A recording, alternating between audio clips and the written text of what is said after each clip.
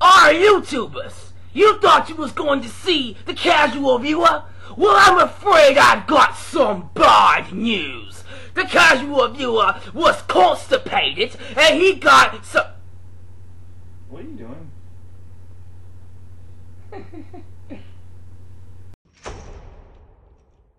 What's going on, YouTubers? It is your boy, WeeLC Match, and that is the... Casual viewer. And he is back to help me review WWE Extreme Rules 2014. As always, guys, subscribe, like me on Facebook, follow me on Twitter. Check out everything down below in the description box. Don't we have a certain channel we like to plug? You know, with the whole podcast going on? Let's go ahead and just put that out there. You just never know. I mean, if you want to go ahead and put it out there for our viewers. Well, if I remember, it's called Truffle Bottoms. Truffle Bottoms. And what is the name of the podcast, by the way? Adaptations. Adaptations. Boys and girls. Boys and girls. Gentlemen and ladies out there. Your boy WeeLC Match is also involved in a group called Adaptations, where we review movies that have been based on books. It's books transitions into movies, pretty much. And we have a few videos up already to go check out. So, if you like to hear me talk about other stuff besides wrestling, please go subscribe to that channel. Anything you want to say about that? I think you said it all. Alright. Now, with that said, let's go ahead and get into our little review, starting off with the pre-show match. The WeeLC Match. Midgets. Tables, ladders, and chairs. Hornswoggle versus El Torito.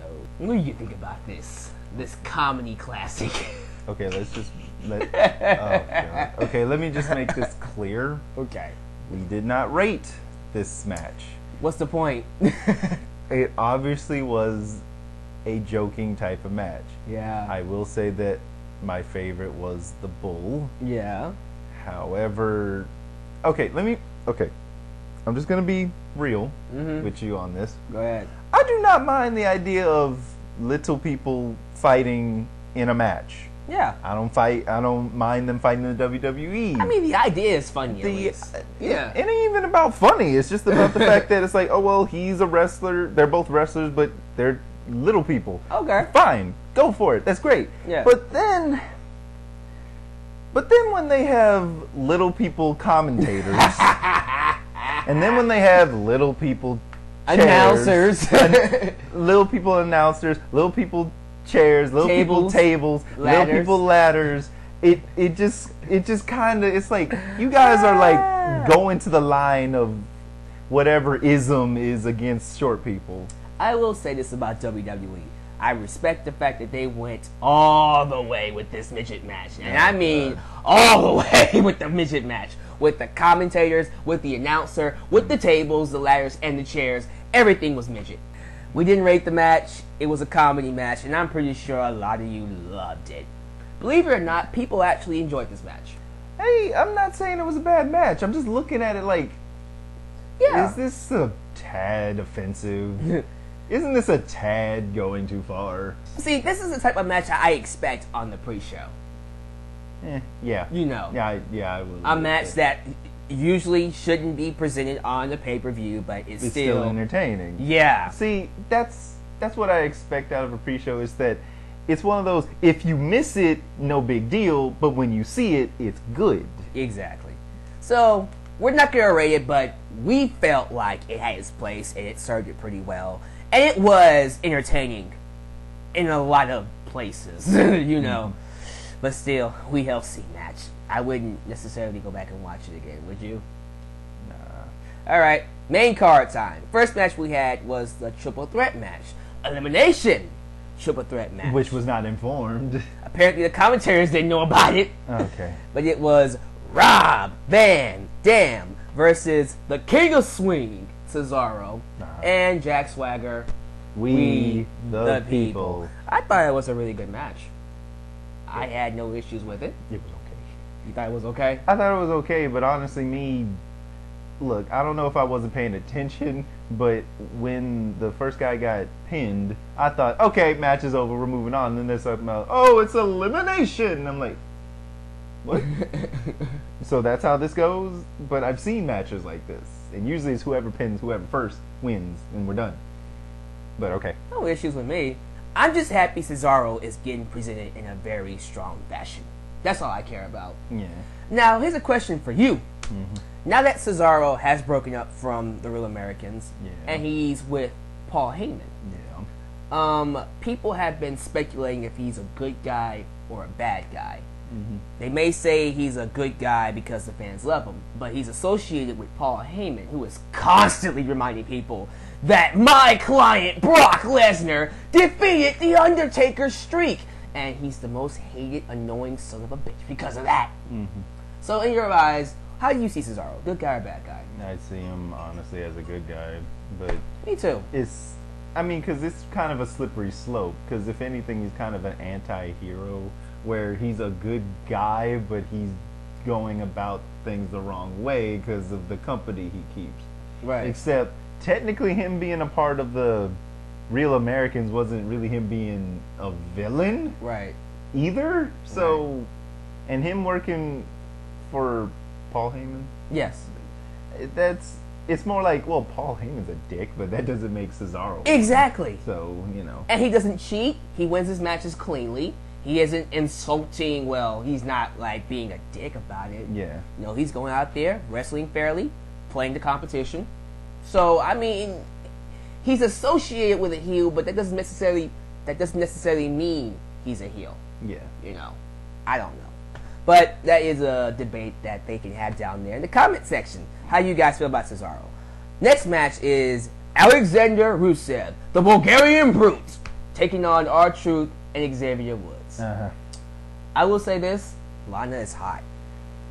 Yay, that has nothing to do with the match. But she is hot, though. I'm just saying. Anyway. Rusev, I like. I want to see more of his athletic ability. Apparently, because he has a lot of it. You don't see big men like him jumping around and doing awesome moves like a spinning heel kick. Well, okay. The way that they presented him, I was not surprised that he was able to do that move. When they explained his entire fighting background, I was like, okay, that makes sense. Hell, I mean, he's not even the biggest guy in the whole show. Right. In the whole league. Not league. Yeah.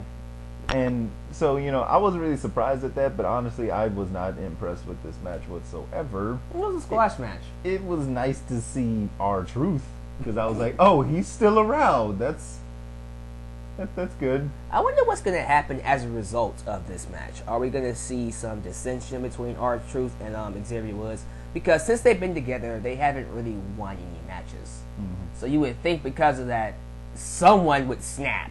Well, you would think. I don't know. Me, I don't think, if anything comes of this, it's not going to be earth-shattering. I guess what I really want is for R-Truth to go back to his crazy gimmick. Before you came, R-Truth was a bad guy, and he had this psycho crazy gimmick where he would go around calling invisible friends Little Jimmy. I will show you videos of that later. Okay. But those of you who know what I'm talking about, I bet you're excited about that too. Bring back Little Jimmy. Hashtag Little Jimmy. Hashtag Little Jimmy. But Rusev won. Are you shocked? No. Me neither. 2 stars. Fair enough. 2 stars. And the opening match was 3 stars. 3 stars? Yeah. Okay. Next up is the IC Intercontinental Championship match between Big E and Barrett. Those of you out there who thought Big E was going to retain the championship, well, nope. I'm afraid I've got some bad news. Wade Barrett actually beats Big E Langston and is the new Intercontinental Champion for the 4th time. 4th time. This is his 4th time getting it? Yeah, the story of him as IC champion isn't a pretty one. Uh-huh. His first one is very forgettable. Okay. His second one ended on the pre-show of WrestleMania. And then he got it back the very next night on Raw. And then he lost it to... Who did he lose it to? I don't remember who he lost it to. Okay. That's how bad my memory is. I'm sorry. If y'all can remember who he lost it to, let me know. Wow, I can't remember who he lost it to. Anyways, He got it back the fourth time, and I think this time around it's going to be a lot better because now he has a character. Now he's actually going out there and beating people. Yeah, now he has a gimmick. He has a gimmick, and he's actually getting over. The audience loves him. The audience was behind Wade Barrett tonight, and he was the bad guy here. He was. He told the audience that a virus was going to come and make them all sick. Yeah. And they still loved him. They completely booed Big E. And that's a result of him not being booked. When was the last time you saw this guy? I don't even know who. Exactly. Okay. That's the last time we saw him. Okay. And he's the IC champion. And as a result, people just don't care about him anymore. And so they got behind the guy that was more relevant, and that was apparently Bad News Barrett. So hopefully, because of his gimmick, because he's a lot more relevant, and because the fans are behind him, obviously, because he even had the crowd clapping with him and stuff like that. Bad news. Bad news. Maybe he'll be a more better IC champion this time around. I guess. What are your thoughts about the match, about Bad News Barrett and blah, blah, blah, blah? I like Bad News Barrett, but that's because it's just he got that memorable thing of I got some bad news. He has a catchphrase. He has a catchphrase, and the thing, it was like what we were talking about earlier, where it was annoying when he just after every match just showed up like, yeah, I got some bad news. When he was just going out there on the podium and cutting some stupid stuff, it didn't go anywhere. He didn't have any matches. It didn't matter. But now that he's actually backing up his words and beating people, former world champions, by the way, yeah, it's a lot more easy to get behind. You know? Yep, because now he's bringing some bad news to his opponents. Exactly. So, yeah. How excited are you for his championship run? You think it's going to be good? Well, I hope it's going to be good. You hope it's good? Well, because it's like, let me just put it this way. I would like to see his persona, career, whatever, actually go somewhere. His stock rise. Yeah, there you go. Okay. Because it's annoying when there's like, oh, we don't have any good wrestlers anymore. It's like, no, you have good wrestlers, you just don't know how to use them. Yeah, now, what exactly. you need to do is like, you got this going on, keep it going. Mm-hmm. Or better yet, you got a lot of good wrestlers right now, but just because they're not popular right now doesn't mean you can't still use them somehow. Or change their persona up, make them relevant. Yeah. Or something. But hey. They're catching on to Bad News Barrett. Don't screw it up. Period? Yeah. Period. Evolution versus The Shield. Now, me and the casual viewer kind of have a disagreement about this match. Here we go. Mm-hmm. He thought the match was... I thought the match was... I actually really enjoyed this match. I thought it was pretty freaking cool. But I want to hear your thoughts on it first. How do you feel about this match, and why do you feel it was... I give it a 3, because honestly, it's like, okay, here's my real main, like my top 3 reasons why I wasn't really invested is 1. Last time I checked, the Shield were supposed to be breaking up with each other. So now we just squashed that storyline altogether, and now they're back to fighting for justice and stuff like that. So, okay, so we're just going to forget, I guess they hugged it out. I guess. Whatever. Then it's Team Evolution. I have no idea who these guys... I mean, I know who each of them are individually, but I never knew that they were a team before. He wasn't around when they were actually dominating the WWE back in the day. Yeah. And yeah, I mean, I didn't know that they were the precursor of The Shield, let me just say. Pretty much. And so when I'm seeing that they're all together, all I keep thinking of is like, wait a minute, weren't you two fighting each other last week at WrestleMania? And weren't you dickheads fighting each other last month? And weren't you out, you know? They had a common enemy in the Shield. Yeah. But, you know, it's just that whole, oh, wait, so you guys used to work together, but you fought against each other, but now you're going to work with each other again. And I thought Triple H was done. I thought he was the, like, part of the, I thought he was the suits. Yeah. And all that. So, I mean, don't get me wrong. I like it when I see Triple H fight, but it's just the whole explanation of it's like, dude, are you just in the suit so you can still stay relevant in the show, but when you feel like it, I'm going to fight whenever you do, you know, whenever it's called for? I guess. Because I thought it was just supposed to, no, you're suit and tie, you're done.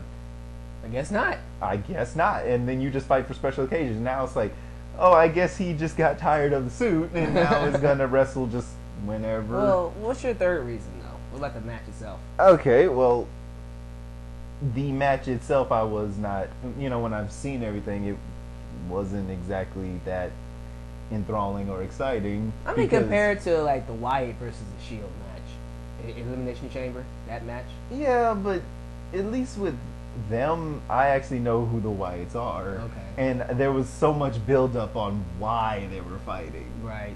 And in this one, I was like watching them fight, and then they even took it outside the ring, which was entertaining in its own right. But all I kept thinking of when all this stuff is happening, when 4 of the members were out fighting each other, is like, well, since you guys are nowhere near the ring and the other 2 are, this doesn't really count for anything. Right. This looks cool, but it doesn't matter what you guys are doing unless you're getting back to this ring.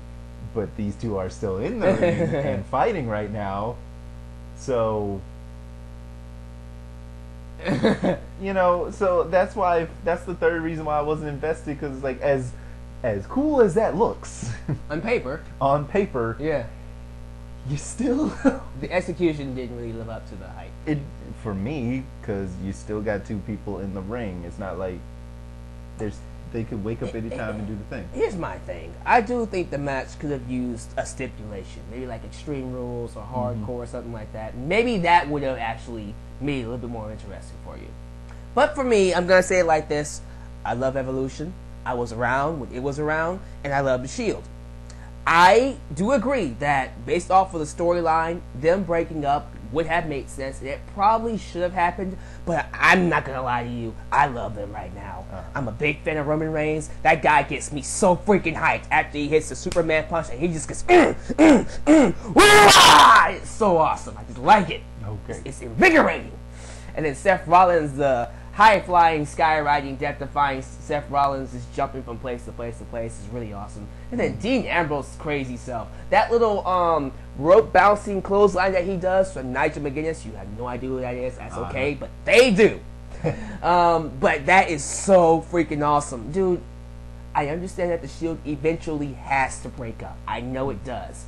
But I am not going to be mad if they keep them together for at least until SummerSlam and then break them up. Couldn't hurt, right? I mean, why not?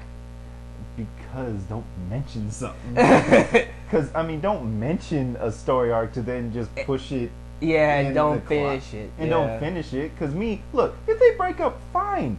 That's great. But it's like someone wrote this like, yeah, we're going to do this. Yeah. And then all of a sudden it's like, hey, I got a better idea. Let's just have them fight some other 3-on-3 tag team match. You know what I think happened? The crowd got into him too much, and they got cold feet and pulled back on him. I guess. That's what happened. I mean, I understand that type of booking, though. But the match to me was actually really good. I love seeing, them go outside the ring and fight and brawl, go all over the place. The style for the match, I understood it, because Triple H, Batista, and Randy Orton, they're not fast-paced workers. They're slow, methodical, and they have a certain pace that they wrestle. So I understood that. And then, of course, when the Shield got the advantage, they took it to a faster pace, if you noticed that. Yeah. Yeah. Yeah, I'm used to that type of contrasting styles. But I love seeing the Shield win. That's what sold it for me. The Shield beat Evolution. Do you understand how big of a fucking deal that is? They beat a stable of 31 World Championship reigns. Those 3 are made. Roman Reigns, Seth Rollins, and Dean Ambrose are future main eventers as a result of this match. They have to be. Who do you know can say they beat Triple H, Batista, and Randy Orton? Wait, besides Daniel Bryan. I was like, I almost got you. But yeah. Like I said, I'm going to have to take your word for it on that one. Yeah. Because I'm like, I understand how impressive it is to beat those 3. Except for the fact that, it's just that whole thing again where, well, why did y'all break up if you guys were so strong? Right. And then why did you guys get back together? Because it almost seems like you guys got back together because y'all have lost. Right. And I'm not saying those cracks still don't exist. For all we know, they can bring it right back up near SummerSlam. Yeah. And then one of them can want to break up for one another, and they have a match against each other at SummerSlam. It can happen. Yeah. But for right now, I'm not mad that they broke up. So I'm giving this match a 4-star. He's giving it 3 stars. High enough. Yeah. Fair enough. But we both agree that this match is a 4-star match. John Cena versus Bray Wyatt in a steel cage match. Got the whole world in his hands. That video package was amazing. It was awesome. The storyline going into this match apparently is that Bray Wyatt does not care if he loses or wins against John Cena. What he cares about is getting in his head and stealing his thunder and taking away his fans. That's what he wants. He wants to be the leader of John Cena's nation. Pretty much. He wants to be the co-leader of all of us. And he got that tonight. That ending to the match. Let's just go straight to the ending. When John Cena was going to exit the cage, we got this kid on the microphone. Okay. Let's set the stage. Okay. Yeah. Through the whole match, John Cena or Wyatt was trying to get out of the cage. And he kept getting bumped back in by the other brothers. Eventually, John Cena got all the brothers in the cage and knocked out, and then he tried to leave. The lights cut off, and then you hear the song, He's Got the Whole World in His Hands, sung with a demonic type of tone by a child. Once you see the kid and see John Cena's reaction, Bray Wyatt gets up, grabs John Cena, smacks him down, and wins. Sister Abigail. And that 1, 2, 3. It was awesome. Well, no, then he escaped the cage. He didn't Well, I mean, he did hit him, and then I'm assuming. He escaped the cage, and he escaped the cage and just walked out, and then yay. But me, it was just the whole idea that because when I saw the lights go out and that video thing that they do, I was like thinking, what does that mean? Does that mean they can just get back up? Did they recover? Did they just escape? Like the Undertaker or something? Yeah. So I was like, what happened? I will say this about the match. This is like my only small nitpick. This is a small nitpick about the match. Why did it take all of that for John Cena to lose? It took interference from both of the Wyatt family members. It took a kid to get inside John Cena's head. It took all of this mess, and I'm not going to say it's mess. It was elaborate setup, I guess, to beat John Cena and get inside his head. Now, again, we can play this up as just a big setup because the idea was for Bray Wyatt not to win the match. He can care less if John Cena beats him. All he cares about is stealing John Cena's fans, and making him out to be a false idol, apparently. So you can play that up as part of his plan. But at the same time, looking at it from a wrestling perspective, it's like, Jesus Christ, it took all of that for Bray Wyatt to beat John Cena in a cage match. Cage match, folks. And I bet you a lot of the fans are just ready to complain about this match. It's like, why does Super Cena always have to, be so difficult to beat? Why couldn't Bray Wyatt just pin him inside the ring and stuff like that? Guarantee you'll see that in the comment section. Well, alright.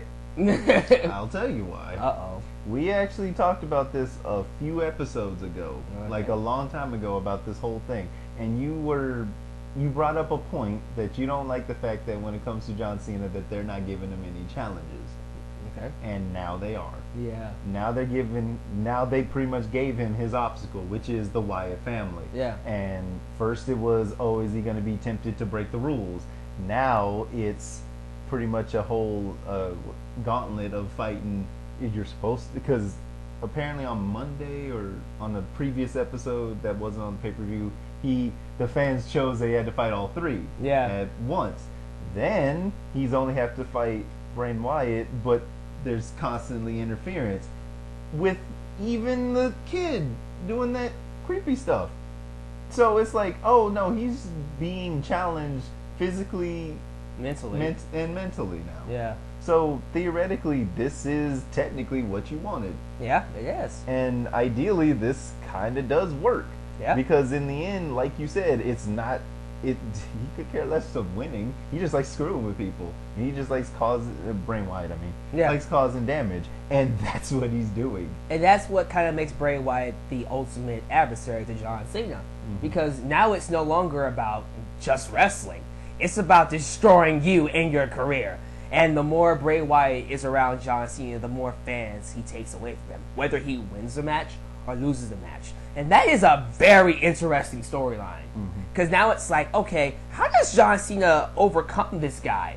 Because you can beat him all you want. It's not going to matter. Yep. Bray Wyatt is still going to be, he's still becoming that monster, the big elephant in the room that you just can't take down. Very interesting. Now, hopefully the WWE doesn't screw this up, because Bray Wyatt is becoming more and more and more and more popular as a result of this feud. Right. So, and I guarantee you they're going to have at least one more match, because they're 1-1. You saw his WrestleMania win. Yeah. He beat him here at Extreme Rules, so they might have one more at Payback. Yeah. Might. We'll see. We shall see. 4 stars? 4 stars. Diva Championship match. Why? Paige versus Tamina Snuka. Why? Hey, I like Paige. Okay. But I will say this in your defense. I am not pleased that the WWE has not given her a lot of microphone time or segments to let the fans know who the hell this woman is. I know who she is. She came from that NXT show I told you about, Next Generation. She came from that show. And I saw her there, and I know what she's all about. Okay. But unless you watch that show, you wouldn't know about this. You wouldn't know about her. And that's an issue. The WWE needs to get this woman some TV time, some segments, something to let the audience know who the hell she is, so they can get invested into her. Because she's a good wrestler. You saw that. And I want to say this too. Those of you complaining to WWE about getting good quality female wrestling matches, you're getting it with Paige. Alright? I don't want to see anybody complaining about, oh, the Divas matches are 3 seconds, 1 minute. No. The matches are 5 to 7 minutes, and they're actual good wrestling. So I don't want to see any complaints. At least appreciate that with Paige. I can understand her character. I can understand characters, period, when it comes to divas. Yeah.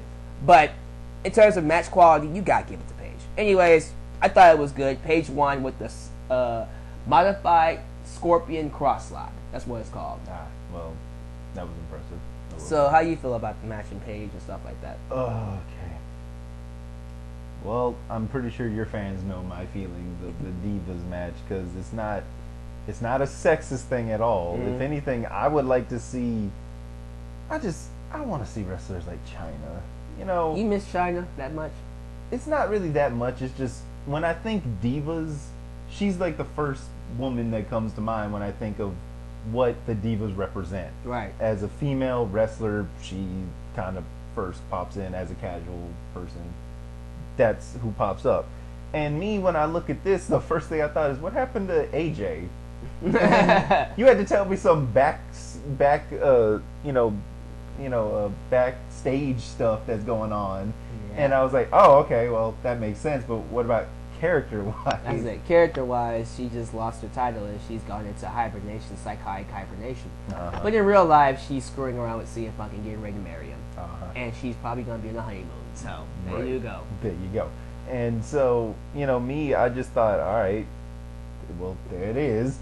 And then with these two, I don't know anything about them. And for them to only have one match in the pay-per-view, it's hard for me to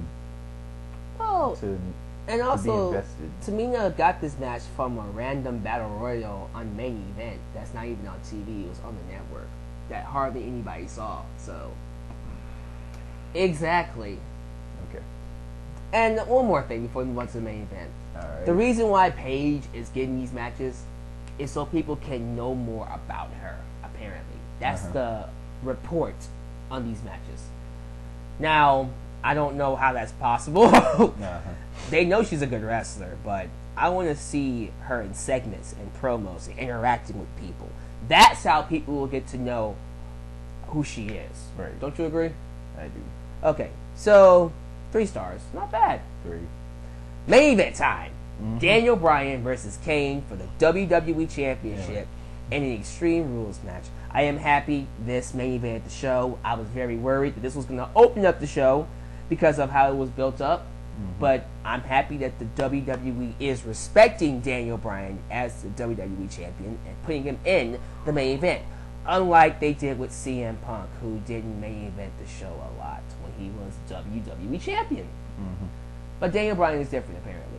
Very good match. I really enjoyed this one.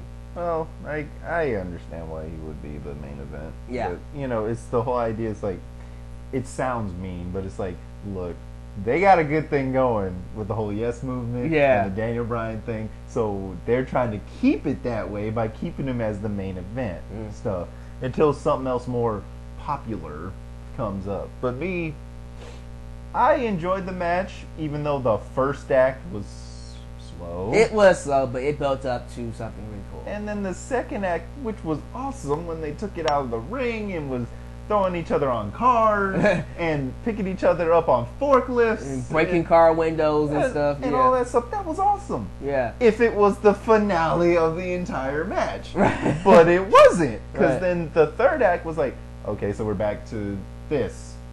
But we got a flaming table. Yay. I'm sorry, but the forklift was kind of the big... He beat him up, put him on a forklift, dropped him in the ring. And then did a headbutt. And then jumped from that pallet on the forklift on top of him. Yeah, with a flying headbutt. That was pretty cool. I'll agree with you on that one, too. It felt like an old school hardcore match to me. There was a thing back in the day called the 24-hour hardcore championship, where if you had the championship, you had to defend it on the hour, every day. And they did this thing where a guy named Crash Holly, who was champion, would be sleeping. And some wrestlers would, stalk him and pin him while he was sleeping. And that would still count as a championship win. God. All you had to have was a referee.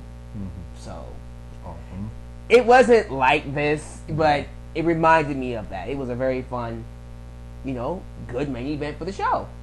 And Daniel Bryan ended up beating Kane after putting him through a flaming table. It was awesome.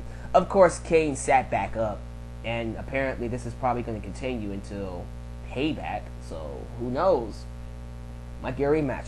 Oh, okay. That brings me to my next thing. Oh, yeah.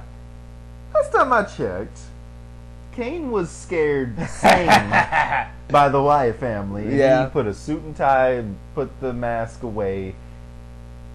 And I thought, you know what? That's cool. That's actually interesting. It makes the Wyatt family more of a threat. Whatever. But now, all of a sudden, you can, whenever you feel like it, put the mask back on, be crazy again. And he's a monster. And now he's a monster and really strong again. And it makes me wonder, well, what happened then? It would make sense to me if he had a multiple personality thing where without the mask he's just a regular person, but when he puts it on, he's stronger and crazy, or the mask makes him insane. I don't know. Right, because then there's power behind the mask. Yeah. You can use that. Okay. And you can use that as a thing. Hell, you can even use that in the match, where it's they take the mask off and now he's weaker or something. I don't know. But it's just, I just get not confused, but I just don't understand why is he super strong now when he wasn't when he fought the Wyatt family. Well, when you figure it out, let us know. Okay. Because we're right there with you. All right. But I don't know. I've been enjoying it. The only thing I didn't enjoy was the segment where he tried to kidnap Brie Bella. She's not a very good actor. What they didn't show you in that video package is that Brie Bella was outside the ring when he was beating up Daniel Bryan, and she climbed back inside the ring to check on Bryan, and then she kind of rolled away from Kane. And we're thinking so did you not think that Kane was going to go after you again? Because he tried to go after you before. Why would you climb back inside the ring?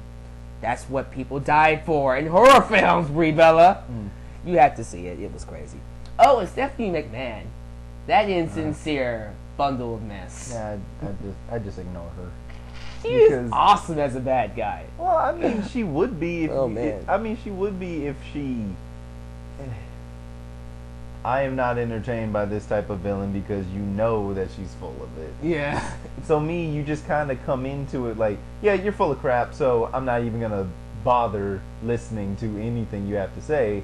It would be a different story, on the other hand, if, she actually did do stuff for the people's side, but it somehow turned out to be in her favor. But the audience knew, but not the wrestlers in general. Right. Like if there was one of those like, oh, I really want you to win, and then they win, and then she's like, says something about it's like, oh, our plans are things are going exactly as we planned. Now on to phase 8. I don't know. No, it's crazy. But overall, show was good. Wasn't as good as WrestleMania 30 by far. No, it was nowhere close to WrestleMania 30. But it was still a good show. And I felt like all matches delivered. If you're not a fan of the WeeLC match, we understand. Mm-hmm. But the other matches, nothing below 3 stars here. I don't think so. Except for the squash match between Rusev and Xavier Woods and R-Truth. But that was a squash match. That was harmless. I guess, but there shouldn't be a squash match. It's one of there's a difference between, oh, this is a match that we know sucks, but we're just gonna put it in anyway, versus this was the least entertaining match of the card. Okay. You know what I mean? Like they're all entertaining, but this particular one wasn't as good. Not, well, what can you expect? It was no. Okay. Well, next pay-per-view is called Payback, and it's gonna be in Chicago, Illinois, which is the hometown of one named CM Punk. And everybody is speculating, and we'll end the video with this, that Punk will return at that pay-per-view. Mm-hmm. Your thoughts on that? And honestly, at this point in time, do you really care if CM Punk comes back or not? Honestly, I do. Oh, okay. It's one of those things where I understand why he left. Yeah. I totally understand why he would leave. And I totally understand why WWE would want him back. Mm-hmm. And honestly, regardless of his decision, I back up his decision. Mm-hmm. Because I understand. Right. However, it would be nice to see him come back, though. Yeah. Because he was a really good character. A really good wrestler. He was he is a good wrestler. Yeah. And the character CM Punk is a good persona. Right. So for that to just go on the wayside because people can't come to an agreement on something, it would be disappointing. Absolutely. So I would love to see him come back. However, I do not believe it is going to be the Chicago thing. Because just because it's in your hometown doesn't mean squat about coming back. Okay, so you think he's going to come back, but not at the next pay-per-view? I hope he comes back, but I do not believe it's going to be in the next pay-per-view. Okay. But I could be wrong. All right. I'm right there with you, honestly. Okay. That's kind of how I feel about it. I think Payback is a good time for him to come back. But if he doesn't come back, I'm not going to lose my mind over it. It's his life. He's already been world champion. As a matter of fact, if he wants to call it a day today, he can. What else does he have to do besides main event WrestleMania? Yeah. But see, that's my point too. It's the whole idea where if he were to quit right now, I would totally understand and would not bitch about it. Right. I mean, would not complain about it. Mm-hmm. However, are you done or not? Because make a decision. Let us know. Because I mean, seriously, maybe he's being kept quiet, or maybe he's just taking some off time, whatever. It just would be nice to know, like, officially, are you done, or are you coming back, or is this another WWE play where it's like, is he coming back or not? Thing. Well, I would like a decision soon. How about that? Okay. This is your boy, the Lex Man, and the casual viewer signing out. Peace out.